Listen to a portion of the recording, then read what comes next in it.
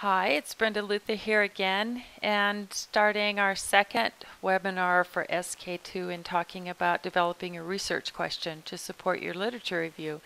As I said in the webinar before this, you really start to prepare your argument through a problem and a purpose statement, and then your research questions are what remains before you really start to investigate your literature review.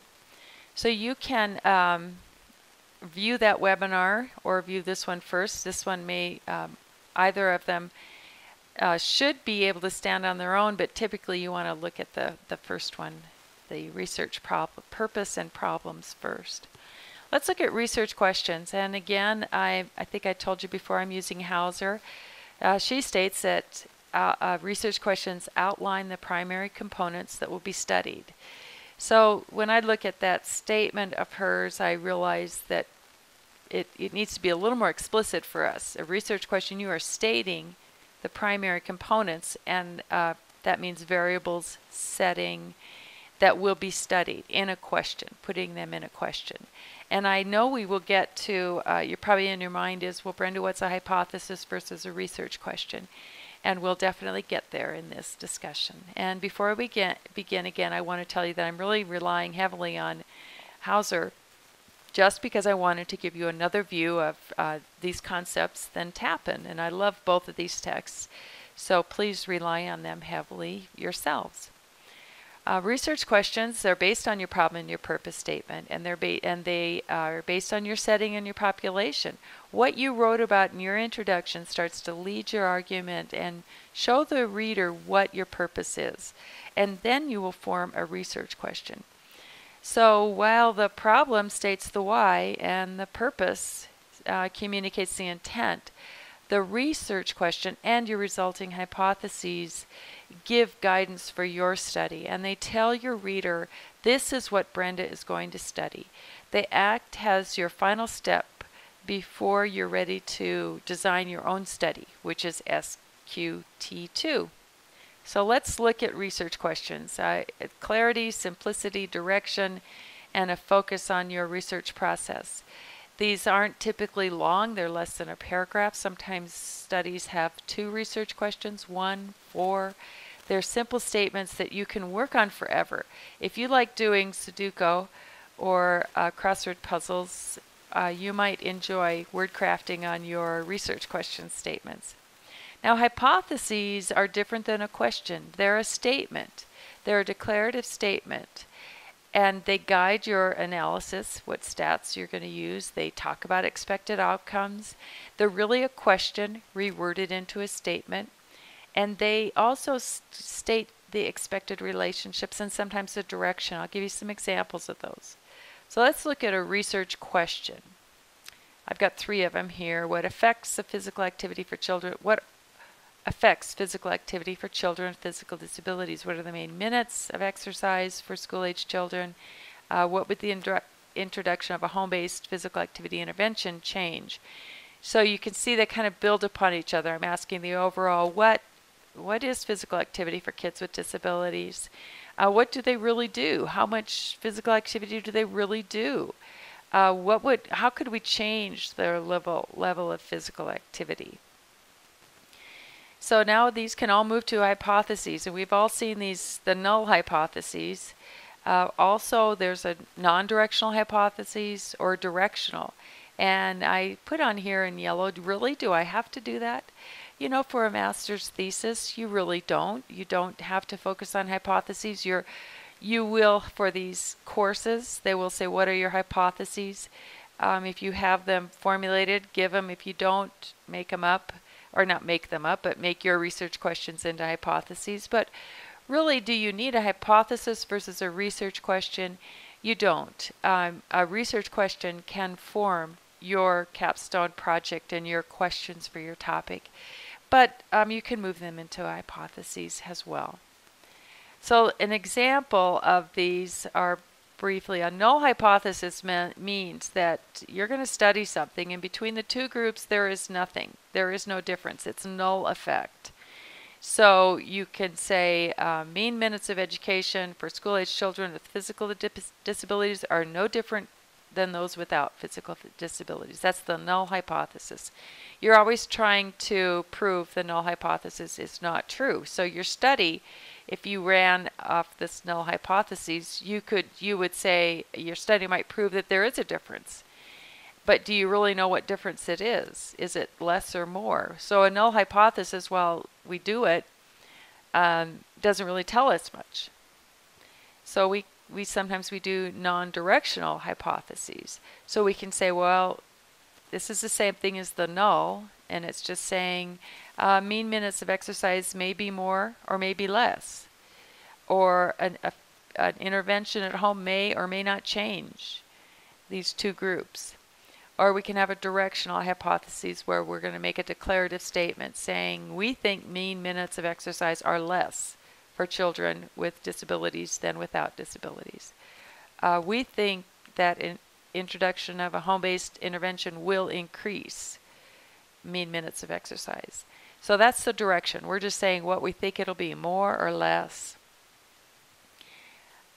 So let's go back to hypotheses where they have a direction and expected outcome. You really want to give your reader as much declaration of what you think's happening. So what are these expected outcomes going to do? Mean minutes of exercise for children with disabilities are less than children without. Or the introduction of physical activity intervention will increase mean minutes. So the increase of the mean minutes could also be an expected outcome besides the direction. I guess the outcome is really the mean minutes. I should have had that in red for you. So that's the difference between a hypothesis and a research question. And you're definitely going to work on your research questions, but there are also types of research questions. And Hauser puts them in these types. Tappan kind of pushes them in other ways. But basically, there are these four types. A descriptive, where we just say how many. So if you go back to the mean minutes, what are the mean minutes of physical activity for children with disabilities? Analytical, what are the differences? So what are the differences between children with physical activities or physical disabilities and those without physical disabilities? Or what is the relationship? Correlational studies. Or a prospective, what condition occurs with? So say, for all the kids who went to a integrated school, do they have more physical activity than those that go to purely a school with disabilities?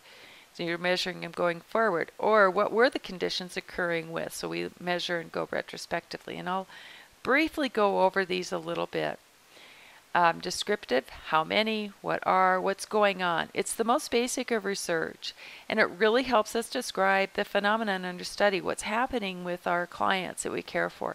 Descriptive research is very common, very popular, and very much an appropriate master's degree project for you to do. You're just describing what's going on.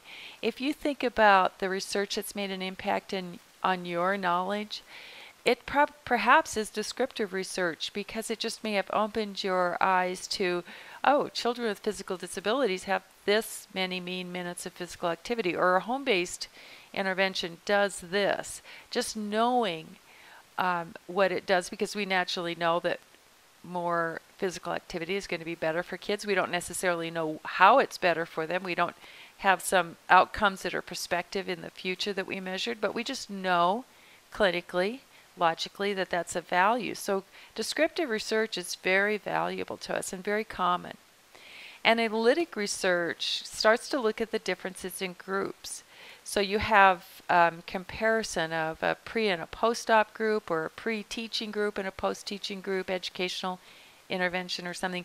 These comparison studies, they're a higher level of statistical analysis, and typically t-tests or chi-squared or other research statistics are used to make this analytical evaluation of the data. Correlational studies, what is the relationship? If somebody has this, what happened? Are they more likely to have that? So you're looking at a lot of variables, and you're also trying to find variables that can predict another variable, a higher level of statistical analysis. Prospective studies, looking what's going to happen in the future. So you're collecting people into a study, and then you're going to measure different variables over points in time. And you can automatically see a prospective study has more time involved, because you're not just doing a cross-sectional measurement at one point in time and saying what's going on between these variables. You have to collect them going into the future. So you have more time, more commitment. That's a more rigorous piece of research. But you can also look at many prospective questions retrospectively. We certainly measure a lot of data. A retrospective study is primary research, but you're looking at what occurred in the past, and you're correlating, measuring, and also the data that you're looking at wasn't collected for your purposes. So hopefully it was collected accurately in the way that values your topic and your questions. So retrospective chart reviews are very common in medicine, and certainly with the advent of the electronic medical record, we have lots of retrospective data to look at. So you're probably thinking, what should I do for my research questions? Brenda's overwhelmed me with all these statements and all these types. Try not to let me overwhelm you ever, because really your research questions are your research questions, and I know you can figure out how to measure them. Think about what your sample is available to you, what your setting is, and what your time frame is. Maybe that changes what your research questions are, what is doable for you. Certainly your master's capstone does not have to be your end-all piece of research. It can be your beginning, and more often is framed to what you can get a hold of to research. So soon you'll be ready for your methods, and that will be another webinar. But before you start your methods, let's think of what SKT2 should bring you. It should bring you a general focus of interest, the identification of your problem, which we talked about, your problem and your purpose statement and the gaps in the other webinar. It should give you a good problem statement with the gaps of knowledge and the purpose of your research. Thus, the purpose of what I'm investigating is, how school-age children with physical disabilities increase their mean minutes of physical activity. So my research questions are the following, and you'll typically have 2, 4, 5 research questions that will set you up to start building your methods of how to inquire on these questions. Thanks for coming to this webinar, and I hope it helped, and please feel free to call me. Bye.